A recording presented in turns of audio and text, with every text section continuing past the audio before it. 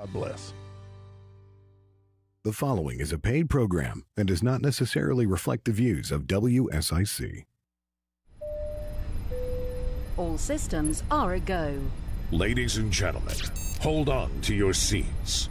Taking Care of Iredell with North Carolina State Representative Jeff McNeely is about to begin. In 5, 4, 3, 2, 1. Good morning, Iredell County. Hope everybody's doing well out there this morning. It's a little brisk, but it turned out to be a real nice day. It looks like you can get out and get some work done. As my grandfather would always say, time to go, time to go. Hey, we got a good show today. Got Addison McDowell going to call in the second part of the show. Some of y'all may know him, some of you may not. To me, he's a newly elected congressman from over Davison County. So be good to have him on there. He's going to talk to us. That could have been a potential runoff in the 6th district, but it wasn't. So he'll be coming in on the second part of the show. Right off the get-go, would like to say congratulations to my Wolf Pack. Go Pack, going to Dallas to play Marquette at 7 p.m. I think it's on Friday. So looking forward to that. Also, congratulations to UNC, Duke, and Clemson. We got 4 out of the 16 teams there. And if I do my math right, that's 25%, which is pretty good considering we didn't get but 5 bids total. So, maybe ACC conference not dead in basketball yet, as the national pundits would have us. So, anyway, well, let's jump right into it. Anybody wants to call in, 844-788-3464. 844-788-3464. I know the number's a little different, but hey, we're working with it. So, good news, our congressional leaders, led by Richard Hudson and Tom Tillis, and also Ted Budd, have been doing some investigating into that youth immigrant center, we'll call it. I think the official name they go by is ICF, Influx Care Facility over in Greensboro. And y'all may remember this. I talked about this probably a couple months ago now, how there was a Jewish school, I think K through 12, that be a private school that was built, a campus, and that didn't work out. And so somehow or another it went into receivership. And next thing you know, our federal government has wrote up a contract with a company, and now the company's changed names again. So it gets really confusing, but it was a 5-year, nearly $50 million contract with the effective start date of June 2022.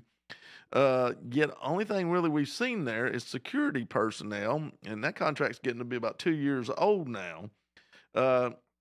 Real weird. Also, the Greensboro mayor announced on Twitter, or X as we'll call it, that the, make sure I got my acronyms right, ICF, was open and operational, and that was on March the 15th. She put that out.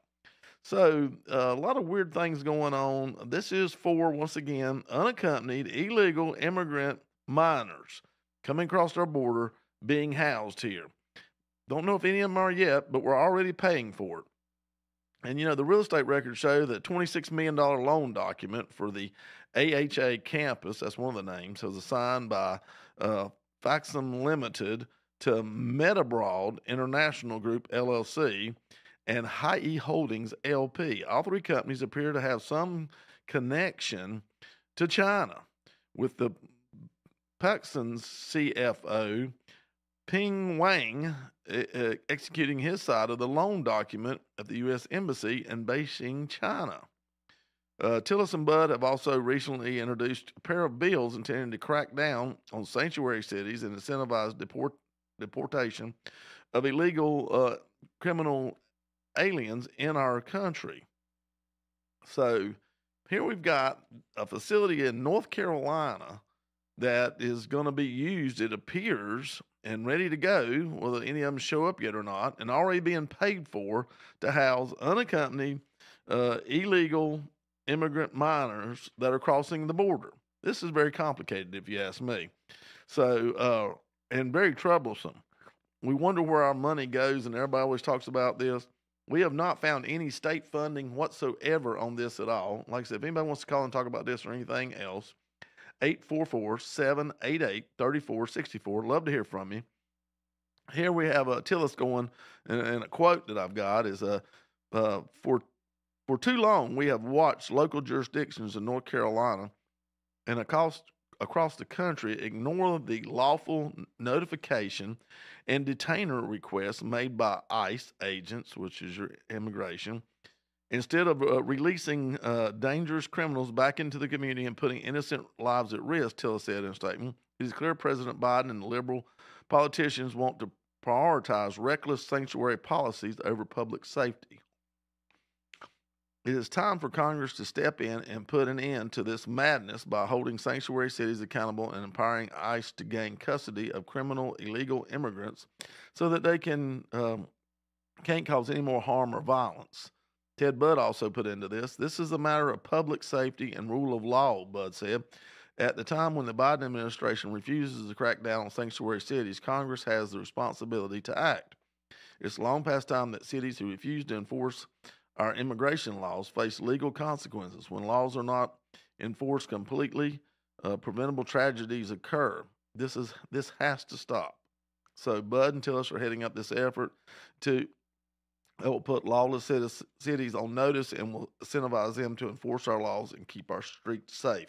Take a sip of water, folks. Long reading. So this has been going on for a while, since 22.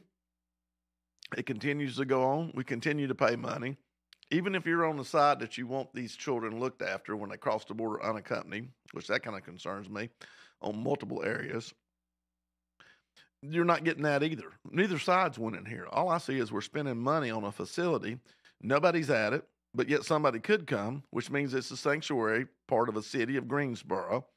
So, which we totally said in the state house and also now pushing forward in the federal houses, Senate and House both of Representatives. This is something we don't want. We don't want this in North Carolina. We don't want this in the United States. We're contracting facilities for a problem that should never happen if we stop them from crossing our border. And once again, it goes back to the old adage of hitting yourself in the head with a hammer and taking aspirin for the headache. Do you find a better deal on aspirin, or do you quit hitting yourself in the head with a hammer? It looks like we have a hard time saying, don't hit me in the head with a hammer. We continue to do it constantly as a government, as a nation. This really concerns me, folks. So we're getting ready to go to our quarter break on the hour, but so much is going on here. And this is so close to home. This is right here at Addison, Greensboro. And you look like you have one side, the city over there, wanting this, playing this, doing everything they can, announcing the opening of it, and then it's ready to go. All the hurdles have been jumped, and here we are. And next thing you know, like I said, we're seeing money, we're seeing all these things. Nobody has notified the state of North Carolina in any way, shape, or form. Obviously, they've notified the city of Greensboro, but they have yet to notify anybody on our side. We have to find these things out through back doors. That's not the way it should be. There should be transparency. There should be the ability to know what's happening in your state, especially if you're in your congressional seats as far as our congressmen and our Senate. So this is a real problem, I think. To me, it looks like a total cover-up.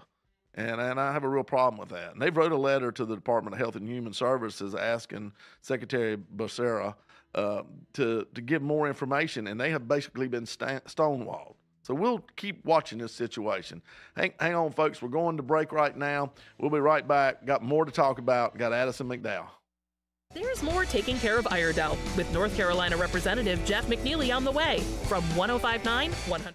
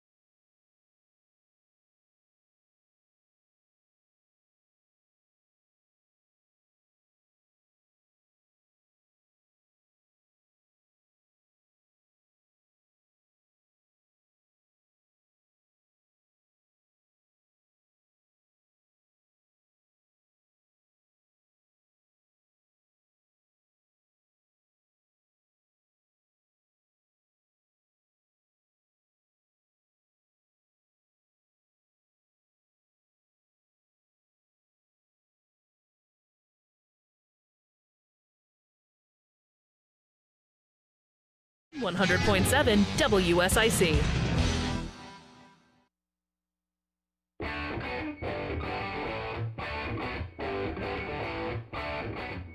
All right, back here for the kind of what I call the middle part, the meat of the show here till we get to our guest. And I think we got a caller on the line. So, Joe, let's bring him in. Hey, this is Representative Jeff McNeely. Who we got? This is Jesse. How you doing, Jesse? I'm good, Jesse. What you up to? I got something to talk to you about, but go ahead. What you got? Well, I think it's about time. But no, it's man, there's so much to talk about. There just ain't enough minutes in the day, I guess, or on this show especially. What? But he's talking about the taking over North Carolina like this, and a lot of people have been, just for one thing, they're calling this like a 16-year plan that some Democrats had together or whatever. But I've been paying attention to this my whole life because I've been in manufacturing my whole life, and I've seen this country gutted out, okay, during my lifetime. And I've seen it's been done strategically, okay? This stuff has been going on since the beginning of time, Jeff, basically. But here, you take the Outer Banks. I remember when it flourished with fishermen. A lot of people come from all over the United States to come to the Outer Banks to go fishing. And they purposely put an end to that, and you can see over time how it's like they've widened the road. There's something going on there that I can't quite put my finger on. I admit that it's like all this stuff has been planned out for decades, and now that that's all coming together, I'm starting to see what's going on here, and it's like they are switching what used to come in on the West Coast. It looks like it's getting ready to start happening here, and with all of them buying up the eastern half of the North Carolina's farmlands, basically. And it ain't just China. I thought our Constitution is supposed to keep foreign affairs out of our country like this. That was the federalist job. And what can we do? I mean, we need to be having federal indictments, having hearings, and secret, what you call that? Secret indictments. I'm not sure on that. People need to hear what's going on here to see if we don't need to be bringing indictments out on some people that has ignored their duties. Because I've seen a lot of it. I can put my finger on a lot of it, and it's just like people, I don't know, they just don't know what the Constitution is. But it's like there's a lot of irresponsibilities going on, and it's like I can kind of see why a lot of people is not standing up to it, Oh, yeah. Well, what I was going to talk to you about a little bit, I'm just if I can find it here. I got to get it in. Actually, Tennessee has become like the fifth state now on this geoengineering. Not to get too far over in the weeds or whatever, but right. and so there's a bill out there, and I'm trying to see if I can get a representative. His name's Monty Fritz, to come on my show here in the next week or two and talk about it because his bill intrigues me, and I was trying to find.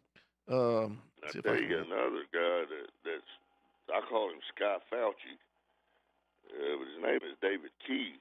He's been on record on YouTube. He's like he was heading all that stuff back when they was talking about starting doing that stuff and talking about how many tons. And I've got videos on top of videos of that I can show you, but it's crazy, man, on that end of things. But they have literally built 60-acre greenhouses in Tennessee and Kentucky because they knew this stuff was coming, And it seems like. Trying to find it here. Maybe this is it. Congrats. There's actually, yes, All right, this is on the White House website. Congressionally mandated research plan and initial research governance framework related to solar radiation modification. So this is actually on the website on the White House. Oh, I know. Yeah. So I don't know what they're doing, if they're doing or whatever, but there's actually there's a division of our government. There's a division of our government. If they're not doing it all the time, what good is it? You know what I'm saying? I mean, you can go out here on any given day, beautiful day, they're not doing it. But they'll just come up out of the blue and start. I've got a certain day. I've got a lot of video of that stuff saved up, but they'll just swamp the skies, and then 2 weeks later, there's all kinds of mammals and sea creatures washing up on the beach dead, and they wonder why, And at the same time, it's like when it does come in rains, man, I get into me and a lot of people around me will go into a state of fatigue. It's like you get disoriented, and I know I'm not the only one experiencing this stuff. And if you do a little research on the sulfur, like they're talking about that they put in that stuff, it makes a lot of sense why that and the sulfur and they put in the ground for growing. I wasn't prepared for this. I know. Here's what it says on the website. It says the research plan was prepared in response to a requirement in the joint exploratory statement accompanying Division B of the Consolidated Appropriation Act of 2022, directing the Office of Science and Technology Policy with support from National Oceanic and Atmospheric Administration, NOAA, to provide a research plan for solar and other rapid climate interventions. Right. So little concerning there. Little concerning. Going to see if we can get Monty on here. The kicker is we don't know what they're doing, but this sort of gives you a department, a division that actually could do something, which tells me if they could do something, there's a good chance they might be doing something. And at least let the people know what's going on so we can take measures to defend ourselves or something. if you're going to put something in there, I think you need to be having disclosure and telling me. So anyway, David Keith is openly talking about how many millions of people it's going to kill. This is 10 years ago, okay? And it's sad, man. But anyway, I'll let you continue with your show, Jeff. Yeah, but we'll get into this, hopefully, and that'll be an interesting show. So just hang tight, as they say. Hang tight. Oh, yeah. All right, man. Be good. Bud. See you. Bye-bye. Something I did want to really bring up, too, today also, along with that, what's going on in Greensboro is, so Senator Chuck Schumer gives a speech on the Senate floor last week that called for the, and I got to make sure I say this, Netanyahu government, that's the Israeli government, to come to an end. It's time for a new regime to take its place. So now you have the highest ranking Jewish elected official in the United States just did the Biden administration's dirty work, folks, if you don't see what's going on. So a wedge with Chuck Schumer leading the charge has been driven between the U.S. Jews and now the Israeli Jews. And this is an attempt to keep the Muslims in the Democratic Party because they're having problems there. So before it's over, or by the Democratic Convention, they will abandon Israel. The Biden administration will abandon Israel in their fight to get rid of Hamas. And it's all about politics and damage control. It doesn't have anything to do with what should be done. And yes, there's genocide going on in Hamas, and it's bad conditions. I still say before October 7th, maybe things weren't great, but this wasn't going on. This is what happens when you attack somebody, a sovereign nation, and they reply for that attack in the swiftest way they know how. And this is what's happening. So shame on Chuck Schumer for selling out his own people. Biden is also using at the same time their administration, the UN, to file worthless resolutions to make Israel look bad, as far as putting out a resolution from the United States for the ceasefire just to get the other countries to vote. And most of the ones that are on the Security Council have ties to Muslim nations in it. And you even got China and Russia involved in this, and they're sitting there trying to decide which side they're playing on the game, who they supply this and that to. So it's very interesting, but it's more of a mudsling than it is worried about the actual things that go on in a mosque. This is saving face for Biden in case something goes on that he can make it on through the Democrat National Convention and get to the end and try to run for president. I'll be surprised that it happens. That's why I think the damage control, and he may end up being the sacrificial lamb at the convention to make this happen, but the process has already started.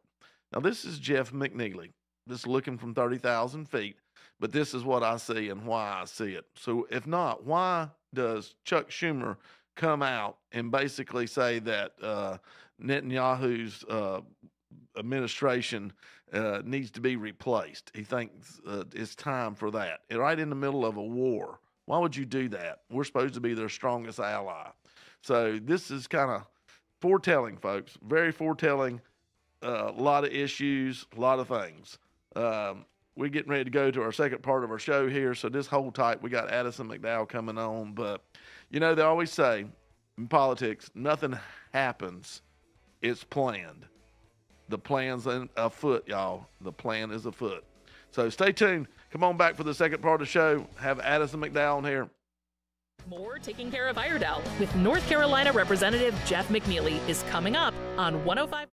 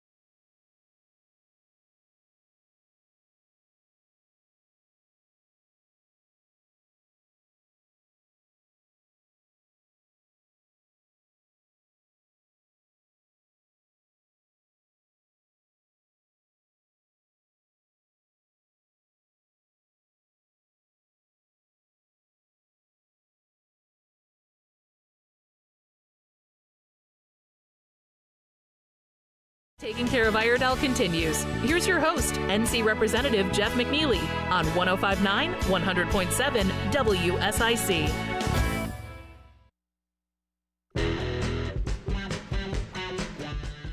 All right, back here with the second half of the show. We got our guest online. Let's see if we can bring him up. Joe, let him come. Hey, is this Addison? Yes, sir. Or should I say Congressman McDowell? Let me get the right terminology here. Well, not yet. Not yet, but close. You have nobody running against you in the fall. No Democrat signed up for the seat. So after the primary was over with and a few odds and ends, it looks like you're just waiting your time out here. Yes, sir. That's exactly right. All right. Well, Addison, I've known you for a little while now. We've actually sat in the duck blinds together, so that's how you really get to know somebody. When two people have a gun on each other, you get to talk a whole lot about things. So anyway, tell us a little bit about who Addison McDowell is. Tell us family. Tell us, a little bit about you so people out there can hear. He's not going to necessarily be our congressman, but he is going to be a close-by congressman and a good friend and ally. So tell us a little bit about who Addison McDowell is. Yeah, so I grew up the son of a preacher, and we grew up in Davidson County, and I have an older brother. I had a younger brother who we lost to fentanyl poisoning. I'm sure we'll get into that in a little bit. But I got two brothers, and we grew up in Davidson County. I played high school football at North Davidson, but went to college at Charlotte, and I met my wife there. So if my degree was worthless, at least I paid to get my wife. But there you go. We've got a baby, 1-year-old daughter. She was born on tax day, so she's almost a year old, and I look forward to taking a percentage of her birthday money and explaining what the Democrats do to her father. Yeah, do that. And now you have a write-off too, so there you go. You got another dependent. That's right. So there you go. So you got that. And as far as work career, I know you worked in one of the. I think you worked in one of the congressional offices. Was it Ted Budd, or who did you work for? Yes, sir. So I spent some time in Congressman Richard Hudson's office for a year, and then I spent about 4 years with now Senator Ted Budd. Yep. So you've been to Washington. You've seen it.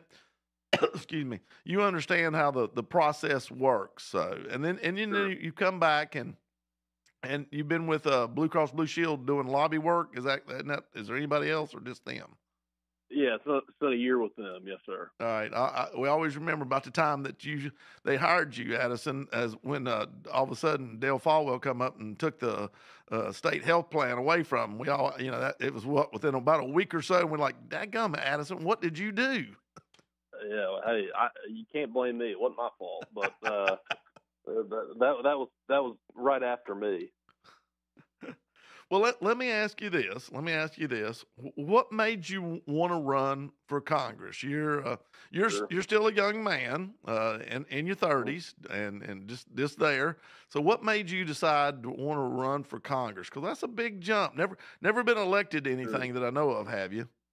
No, sir. Well, there you go. So, yeah. So, well, I started getting some calls about sometime around Halloween. I remember that. But I started getting calls asking me if I knew of anybody that wanted to run or if I was interested in it.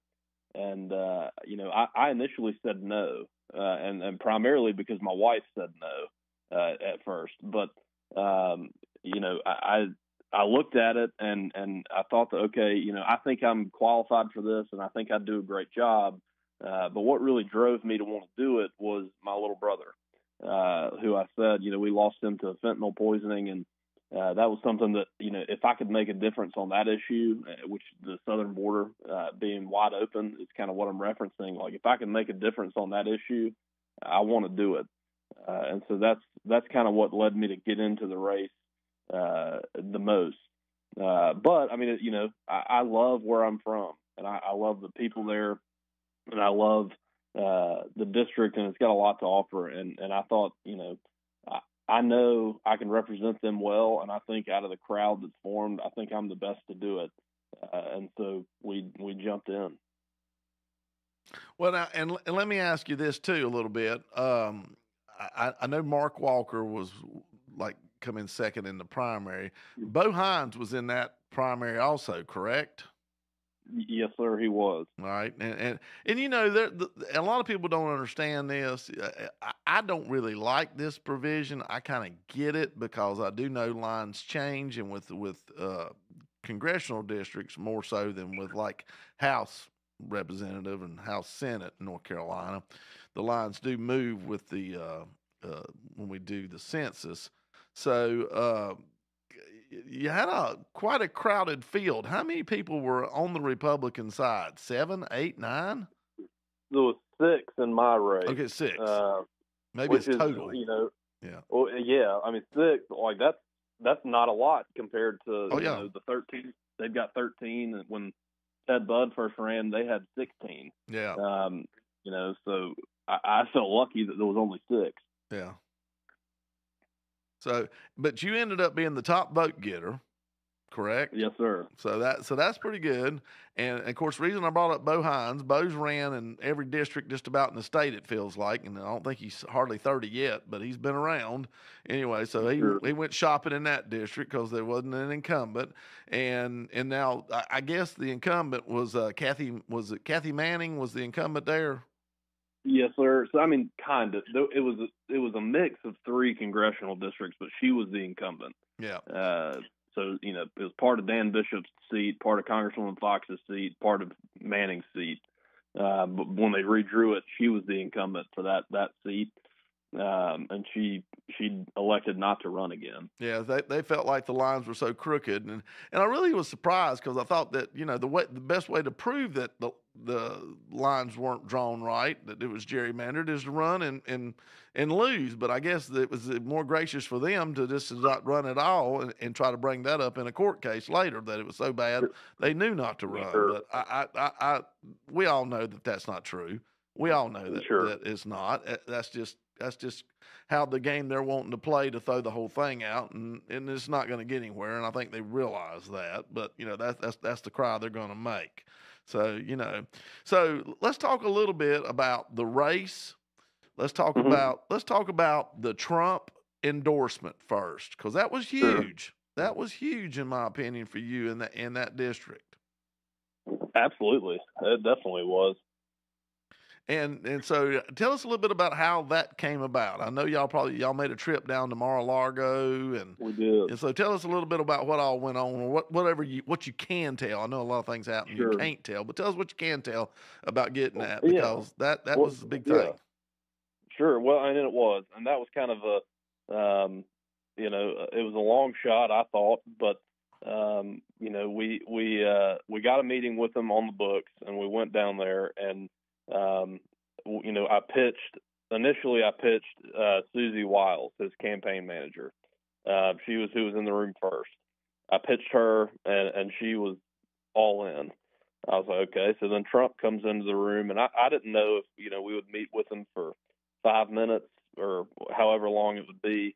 We wound up sitting with him for about an hour and 15 minutes. Wow. And yeah, it was, you know, I'm still tired from that meeting, but you know, it was something. And we went kind of all over the map, and we talked, you know, a little bit about the race, and who was in the race at that point, and why that I thought I was the best one out of that group.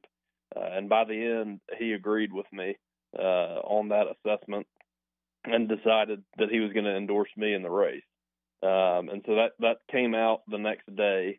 But, you know, the meeting went so long that you know, I missed my flight to come back home, and there's not a ton of commercial air traffic going to and from Palm Beach. Yeah. A lot of private planes. So, you know, I'm stuck there overnight trying to get home. And so he wound up doing it the next day at about 4 p.m. So I had time to get home, but it was pretty surreal. I knew my life was about to change. Well, and you know, if I'm not mistaken, the last time that Bo ran, of course, it was over in like the 4th district or 5th. I can't remember. It's on the eastern side of North Carolina. Trump endorsed him, and so so this was kind of huge with Bo being in the race for you to get it, not him. because you would Sure. think And maybe that that they would he'd re-up that again. So I thought that was pretty impressive. Well, I think a lot of people thought that, and I think Bo probably thought that. Yeah. But we went in with a very detailed kind of pitch to the president on this is why we don't think that he can win. And it turns out we were right, because he came in fourth place. But, I don't know what a Trump endorsement would have done to make that differently, but we didn't think there was enough runway and enough time for him to, get around. We just didn't think he could win, and we thought we could, and President Trump agreed with us. Well, and like I said, when you're not from the district, well, then you got to figure out all the players, and he had already figured out the players in another district before that. So, it's not easy. I believe in these times like this, when it even got a little bit of while to think about it, you still got to have a grassroots effort, and y'all being from there, know everybody, at least in Davidson County and probably a lot of the surrounding counties too. It was definitely an advantage for y'all being from the area, and I usually see whoever lives in the area more than likely has got a real good chance of winning unless money just comes into play. Absolutely. Well, and that was the thing, Jeff, like money did come into play. Yeah. Always does. But, and it did, but it wasn't us. We didn't have it. Yeah. We spent less than the person that came in second, third, and fourth. Wow. All right, well, we got to take a hard break here, so just hold tight, Addison. We'll bring you back in. Sure. So just be with us, folks. Stay tuned. We're going to talk with Addison some more on this campaign. Stay with us. We'll have more Taking Care of Iredell with NC Representative Jeff McNeely after these messages on 105.9 100.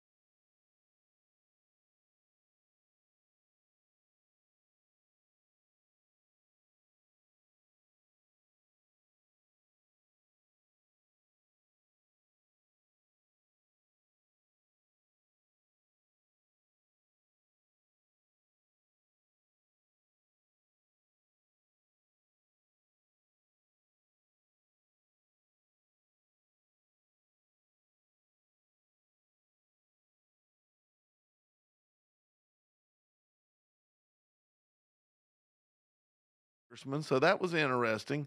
But Mark Walker had a lot of different things working against him, and definitely one of them was the Trump factor. Don't know how much you can talk about that or not, but Mark Walker was never going to get Trump's endorsement. That's what I believe. Well, we all I know is that when we went to Mar-a-Lago, we pitched why we were the best candidate, and President Trump agreed with that. But the Trump endorsement was amazing, and that was, if we were able to get that message out, we win, no question. But the problem was we didn't have a lot of runway because this was a short primary. Oh yeah, it comes quick in March. Oh yeah, and so it was a short, less than 3 months. And so we had, I'd never made a fundraising call before. I had to start raising money. I don't come from money, so that was something that Pat McCrory said this about me on his radio show. I thought it was interesting. He said his dad is rich. That's why he got the Trump endorsement. Like, my dad's a preacher. What are you talking about? But he's rich in the spirit, I guess. There you go. Rich in blessings. We didn't have any money. And so it was the grassroots work that we did where we just hustled. We outworked everybody. We knocked on like over 5,000 doors. On election day, we had 100 people at different precincts passing out stuff. And, I think that was, at the end of the day, we worked until the very last second. And that's why we got first on election day. Well, I was impressed. And folks, Addison actually come over to Iredell County to Statesville, and there was a little small fundraiser we had here for him. Nothing huge. I wish we could have done more, but, not really our district. But, hey, just like always, it takes everybody to move the ball. One person can't pick it up and run. It takes everybody to move the ball. So when there's something that needs to be done for North Carolina or for Iredell County even, here's somebody I know that I can pick up the phone and give a call to. I really wanted my roommate, Gray Mills, to pull it off in our district. Didn't happen. Talked with Pat Harrigan over the weekend at the county convention, and I got no problems with Pat. I think Pat's going to do a fine job. I seem like a good man. I just don't, necessarily have the ability to pick up the phone and talk to him like I would Gray Mills, and so I do have that with you, and so I appreciate that. Sure. And do not delete my number or block it. That's all I ask. But anyway, now, it was close enough where there could have been a runoff. What made you think, or wonder what got in Walker's head, just wasn't willing to put up the fight? What do you think? Yeah, I mean, I don't know. And I think that,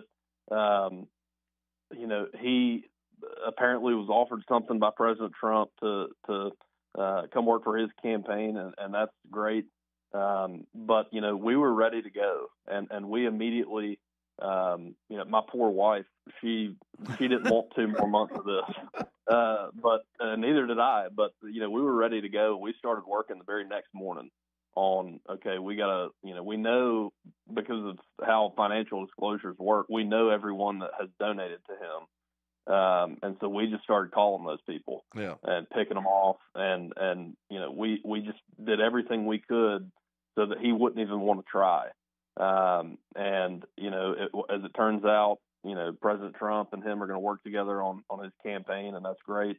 But we're focused on the future now, and we want to unify the party, and we want to get, as many Republicans elected as we can. Like, look, I still have to live here, even though I'm going to go work in Washington. I still have to live in North Carolina. Oh yeah. And I want to keep the supermajorities.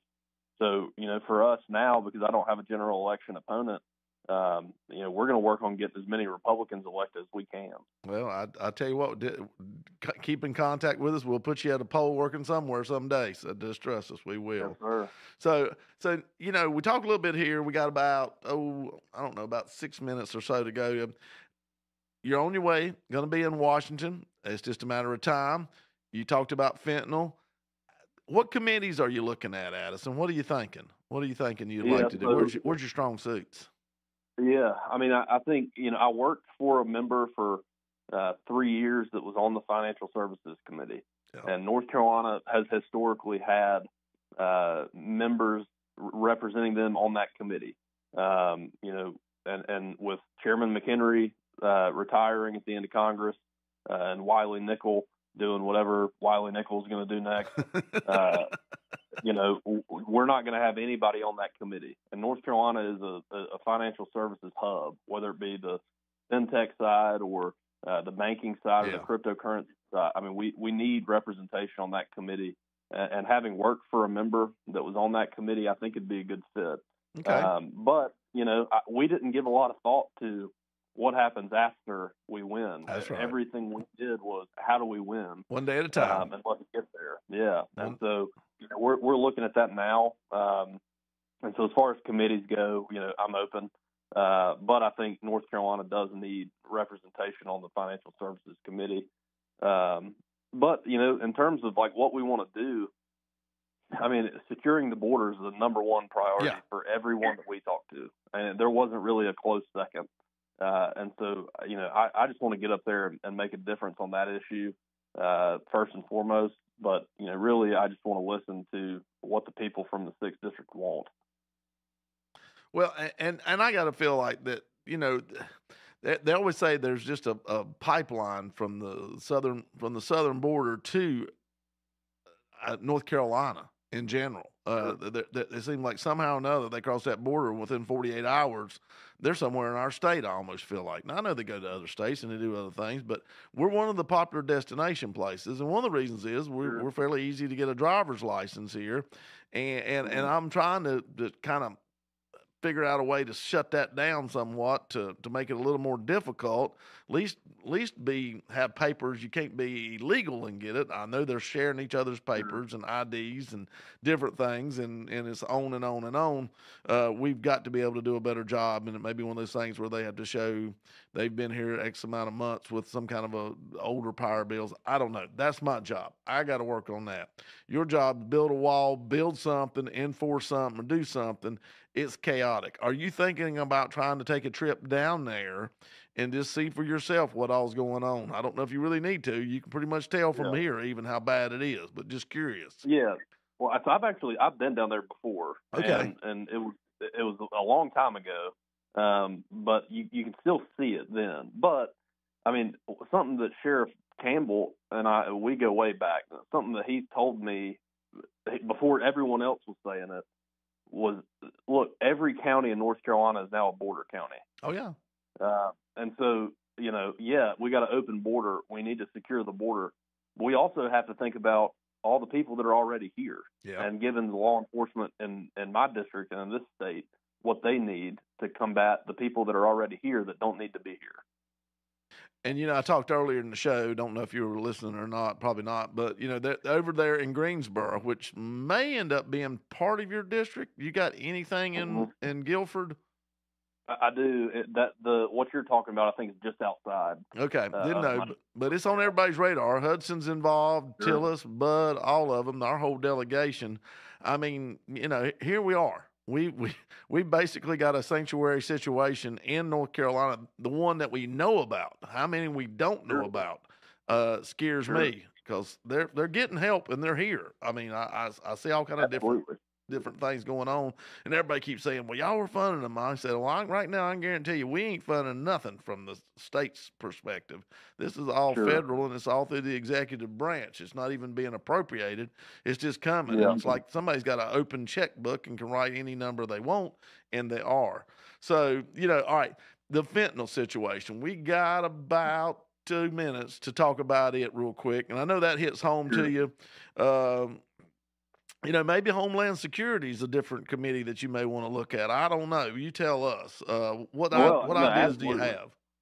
Yeah, I mean, I think, we're seeing ideas that are great that are getting shut down by the Democrats and by Joe Biden. And it's, like Senator Bud, one of the things that he was pushing, as they were passing this giant budget or whatever, was an amendment that he wanted that would say if you are an illegal immigrant that commits a certain crime, you immediately get deported. And the Democrats said absolutely not. And I have a problem with that. Yeah. Because that is common sense. And the bad thing, too, is we got to figure out a way, once we deport them, to not let them get back in here 2 weeks later. It seems like it's just a merry-go-round down there. So once again, got to figure out some way. I don't know how. It's a long border. It's a big border. But, hey, we started a wall and then started selling the pieces off fast as we can before we could ever put it on. So we're down here. We got about 30 seconds left. Anything you want to say the last little bit, Addison? Well, if we want to secure the border, it starts with getting President Trump elected in November. Amen. And defeating Joe Biden. So that, I would encourage people to get out and vote. You've seen what life under President Trump looks like and what life under Joe Biden looks like, and I think life under President Trump was much better, much safer, and much cheaper. And so let's get out and elect him in November. All right. Well, Addison, congratulations again. Glad to have you on the show. Good luck. If I can help you anyway, let me know, sir. Thank you. Yes, sir. You got it. Thank you. Yep. Appreciate it. All right, folks. Let's go ahead and we'll say our blessing here, our prayer. Dear Heavenly Father, dear Lord, we just thank you. We thank you for all you do. Lord, we pray that we do get this country turned around and we secure our borders and we protect our people and we watch over them. And dear Lord, just give us wisdom and knowledge. Be with us in all we do. In Jesus Christ's name, amen. All right, folks, take care. See ya.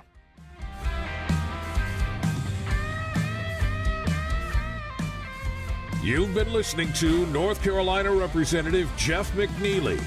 Join Jeff again next Monday morning at 11:05 for Taking Care of Iredell on News Talk WSIC.